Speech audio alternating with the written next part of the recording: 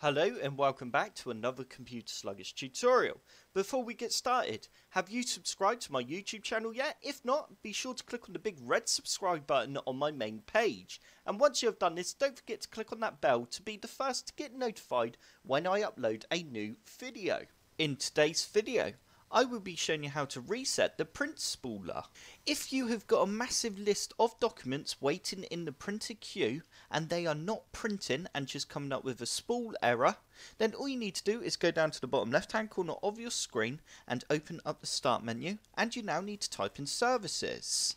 You now need to open up services, and you now need to scroll down until you find printer spool.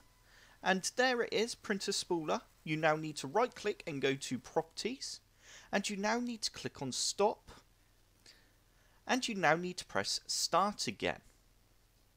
And we can now go ahead and press OK, and with a bit of luck your printer will begin to start printing the list. I hope this tutorial has helped. If it has, hit the like button below and subscribe for more computer sluggish tutorials.